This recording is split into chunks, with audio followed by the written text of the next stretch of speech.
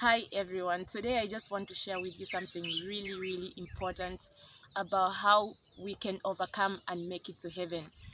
It's a very common saying in Christianity where Christians say we're not under the law. Christianity is not about religious rules, it's about having a relationship with Jesus. That's really true. Christianity is not the law. It's not being under the law like the way it was in the old covenant. And then Christianity is truly about having a relationship with Jesus. Now, what has been getting me concerned is because a lot of people, when they hear that statement, when people say Christianity is about having a relationship with Jesus, a lot of people get excited, or for the wrong reasons. They get excited not because they are happy that they are now going to know Jesus, but they get excited because they think now they have a license to sin. Because a lot of people, they think like, oh, because it's about a relationship with Jesus, therefore I can live however I want. I can live in sin. It doesn't matter as long as I have a relationship with Jesus. The Bible says that two cannot walk together unless they agree. So it's impossible in the first place for anyone to continue living in sin and have a relationship with Jesus. Because when you have a relationship with Jesus, your life is going to change and you are not going to continue living in sin. So most of the people who are getting excited that Christianity is about a relationship, is not about religious rules, they don't really have a relationship with Jesus in the first place. What is a relationship with Jesus? You pursue a relationship with Jesus by every day reading the Bible. It's a daily thing. It's not a once-off thing. You don't just do it once and for all. You do it daily. The Bible says Jesus was saying, anyone who wants to come after me must deny themselves, take up their cross, and follow me. It's a daily thing. You don't just do it once and then you forget. So here's the difference. A person who's merely following religious rules, such a person can never make it to heaven. And why can't that person make it to heaven? Because it's impossible, because Jesus is the only way to heaven. And because Jesus is the only way to heaven, it's impossible for someone who has not accepted Jesus and for someone who does not have a relationship with Jesus. It's impossible for that person to be holy. No matter how many rules they follow, they are always going to find themselves struggling with sin. They are constantly going to be stuck in habitual sin. That's just the way it is, because Jesus is the only way, and the only way to be free from sin is to surrender and have a relationship with Jesus. So here's the difference. A person who's merely following religious rules and does not have a relationship with Jesus, this is what happens to them. They hear about the judgment of God, they hear about heaven and hell, and they hear about how God hates sin. And then their reaction, instead of them, when they realize that they are in sin, they realize that they are sinners, and then they know that that they're not going to make it to heaven without sin. Their reaction, instead of them humbling themselves and asking for the Savior Jesus to help them, to come into their lives, to fill them with His Holy Spirit and to transform them, what this person does is, when they hear about sin and how God hates it, they think to themselves, oh, God hates sin, I'm going to try really hard never to sin again. Whatever kind of sin that they are struggling with, they are going to say, I'm going to do my best from now on in order for me never to commit this sin again. And then this person does not pursue a relationship with Jesus. They don't read the Bible every day. They may go to church, they can go to church, they can read the Bible maybe once in a while, but they do not have a personal, close relationship with Jesus, whereby you are pursuing Him every day, reading the Bible, praying every day, seeking Him, living for him, being led by his spirit. So you are relying on your own strength to overcome, and you say, because God hates sin, let me try with all my might to stay away from this sin in order for me to make it to heaven. And the result of that is that this person is always going to find themselves stuck in sin. They're going to be staying away from some things. They're going to be following, oh, God doesn't like liars, so I'm going to stop lying. God doesn't want us to be gossiping, I'm going to stop this. But they're always going to have some other sin that they're stuck in, and they're going to find that they can't be free from that sin. When they hear about hell, when they hear about the judgment of God, they're going to try with all their might to stay away from their sin, but it's only going to last maybe a day or two, and they're going to find themselves back in their sin again. Because Jesus is the only way, there's no other way that a person can be free from their sin. Now, what Jesus wants is for this person who has realized that they are sinners and they realize that they can't make it to heaven with their sin. What Jesus wants is not for this person to rely on their own strength and might to overcome.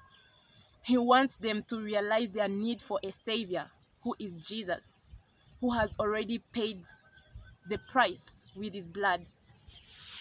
He wants this person to humble themselves before Jesus. The Bible says, submit yourselves to God, resist the devil, and he will flee. How do you submit yourself to God? You humble yourself, because you know, I'm a sinner. I'm not going to make it to heaven with my sin, and I need someone to save me from this sin, and that's Jesus. And therefore, because you know you need a savior, you start pursuing that savior. In order for the first step you make is you accept him as your Lord and Savior. You ask him to forgive you of your sin, and he forgives you. He forgives you, and all your sins are washed away. But after that, you start developing a close bond with Jesus, which is actually a relationship. And you do that by reading the Bible every day, praying every day, because each and every day you know your need for a savior. You know that if I stay away from Jesus, I'm going to find myself back in my sin. If I stay away from Jesus, I'm going to find myself following after the desires of the flesh. The Bible says we're supposed to walk in the spirit, not in the flesh. A person who's merely following rules because they've been told not to steal, therefore they are not stealing, without having a relationship with Jesus, that person is going to find themselves constantly falling. Every now and then they're going to be falling in their sin, and they're going to have habitual sin in their life. But a person who knows God doesn't want me to sin, and God doesn't want me to steal, and this person has been stealing and they're addicted to stealing, God wants that person to humble themselves, submit themselves to God by going in prayer, surrendering their life to Jesus, and asking him to fill them with his spirit. And as that person starts walking with God, you walk with God by reading his word, by listening to what he has to tell you. As you read the Bible, as you pray every single day, the voice of God is going to become very clear, and you're going to be walking with God. And the more you are reading the Bible and praying, the more you are going to start hating sin, because the Bible says every tree brings forth its fruit of its kind. An apple tree does not struggle to bring up apples. It bears apples effortlessly. It's natural. A person who is born of the Holy Spirit does not struggle to bear fruits of the Holy Spirit. It all happens naturally. That's just how it is. And a person who is walking in the flesh does not struggle to bear fruits of the flesh. It happens naturally. That is the reason why when you do not have a relationship with Jesus, your struggle is going to be for you not to sin. You're going to be having a hard time. You're always going to be stressing, let me not sin, let me not sin. But when you have a relationship with Jesus and you start walking with him, your desires start changing. That's why Jesus said, my yoke is easier, my burden is light. Because as you start pursuing Jesus by reading the Bible every day, by praying every day, being obedient to him, you're no longer going to start struggling to stay away from sin. Actually, what's going to be difficult for you is for you to sin, because sin will become tormenting to you. And even when you do sin, you're not going to be at peace. You're going to feel tormented, and you're going to want to just run back to Jesus and to ask him to forgive you and to be right with Jesus. And then you feel like you're home again. Because a tree brings forth after its kind. Because you are born of the Holy Spirit, it's natural for you to be holy. So when Jesus doesn't want you to do something, it's not going to be something that's so difficult for you to do, because the Holy Spirit is going to empower you. That's the kind of rest that Jesus came to give us. We abide in him. It's an everyday thing. But if we are far away from Jesus, if we are not reading the Bible every day, if we are not seeking Jesus every day, if we are not walking in the Spirit, we are always going to be struggling with sin. And then we'll find that we are merely trying to follow rules, and it's going to be impossible for us to be holy, because Jesus is the one who makes us holy, and it's impossible for anyone to be holy without Jesus. Therefore, what Jesus wants is for us to come into his rest. When you start reading the Bible, I want anyone who's still stuck in sin, I want you to try this every single day. Firstly, I want you to recognize your need for Jesus. Recognize the fact that you need Jesus to save you from that sin. Don't just say, I'm going to try with all my might not to do this. That will never work, because you will always go back to the same sin. But what I'm asking you to do is recognize your need for a Savior and ask Jesus to save you from your sin. Ask him to make you to hate that sin.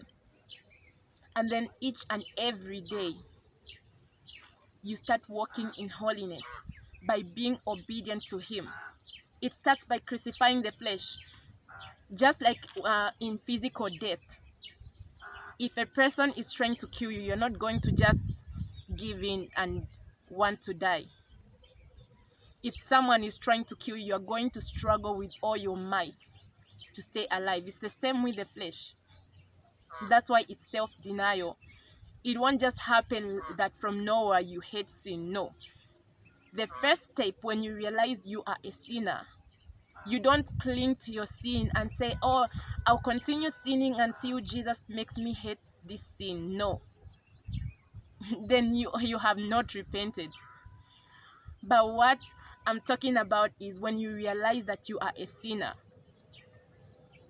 you willingly, because you know that Jesus does not like this sin, you must willingly be ready to let it go. And you do let it go. But because you know how weak you are, and that that if you don't walk with Jesus, if Jesus doesn't help you, you are going to go back to your sin. So you start pursuing a relationship with Jesus every day in order for you to walk close to him. You abandon your sin. That's why the Bible says repent. It's you to take the first step of repentance. You don't stay in your sin and then one day Jesus is just going to show up. You repent. You abandon your sin.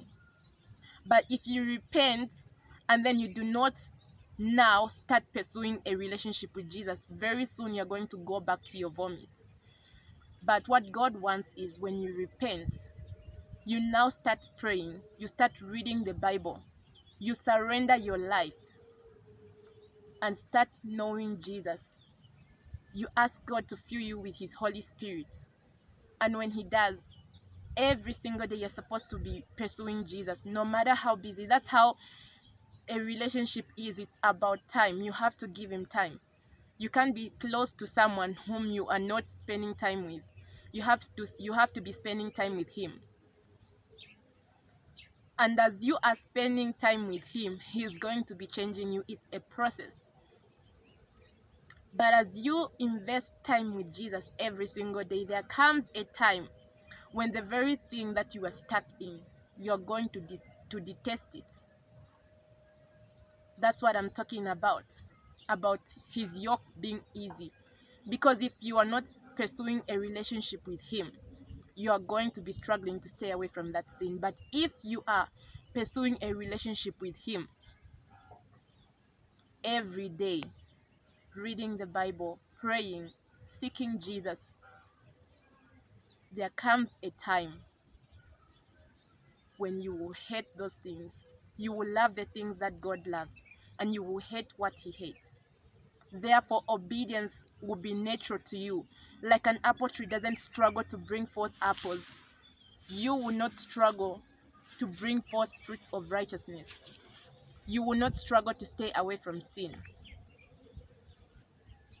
And sin won't be your desire anymore. Therefore, that's the freedom that Jesus has come to give us. A lot of people rejoice about the freedom because they think Jesus died in order for them to be free to live however they want, as long as they have professed Jesus. The Bible says many are called, few are chosen. Why? Many are called, many are professing Jesus. Jesus is my Lord and Savior.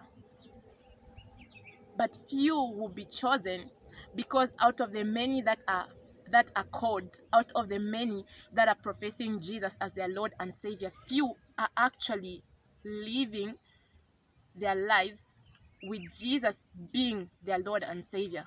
Because who is the Lord? Meaning you obey your Lord. Because many are still obeying the desires of their flesh. And that's because they don't have a relationship with Jesus. That's why I keep telling people that you need a relationship with Jesus. And you only have that relationship if every day, not some days, every single day, you need to read the Bible, you need to pray. Let me tell you something. The only reason you are here on this earth is to worship Jesus. That's all.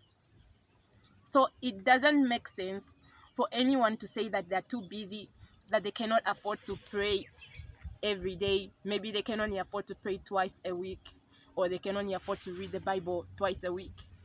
It means you've misplaced your priorities, because you are here to prepare for eternity. You are created to worship Jesus. You are here to worship him.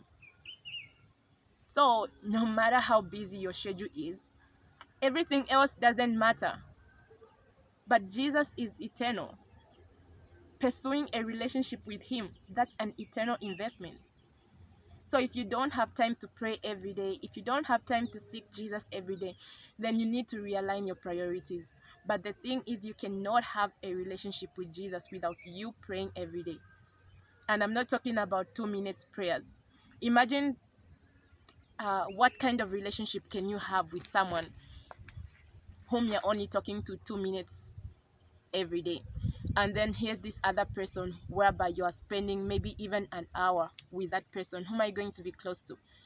Because we are busy doing other things, the things of the world, the things of the flesh, but we don't have time for Jesus.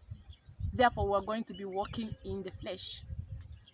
Whatever you're feeding, that's the tree that will grow. And whatever tree that will grow, that's the fruit that will be born from it. So we have to feed the spirit man. We have to walk in the spirit. You do that by, you need to read the Bible. I would advise you to, instead of, some people struggle to read the Bible because they want to read like random verses. Maybe they just read a few random verses for 5 minutes and then they pray for 5 minutes and they think they can have a relationship with Jesus. No, it's an investment. You need to start reading the Bible. I would personally advise you to go book by book. because that way you are going to understand better. For example, if you want to read Galatians, instead of just going to let me just check out Galatians 5:1 today, but I would advise you, like, you read the whole book of Galatians. You don't necessarily have to finish a book in a day. You read up to the time that you feel like it's enough, but it has to be something significant. Maybe like 30 minutes reading the Bible if you really do want a relationship. Maybe like 30 minutes reading the Bible, and maybe at least an hour in prayer. That's what I would recommend. Because if you're just spending 2 minutes in prayer, you're never going to have a relationship with Jesus. You're always going to be living in the flesh. Few will be chosen because few are following after the things of the Spirit. There are so many distractions, but let's stay focused. Christianity is about a relationship. If you just try by all your might, you will fail. There's only one way, Jesus. And when you start spending time with Jesus, you're going to fall in love with him. Obeying him won't be a burden. Therefore, his burden is light. His yoke is easy, and you're going to overcome. As long as you're walking with Jesus, you are going to make it to heaven. God bless you.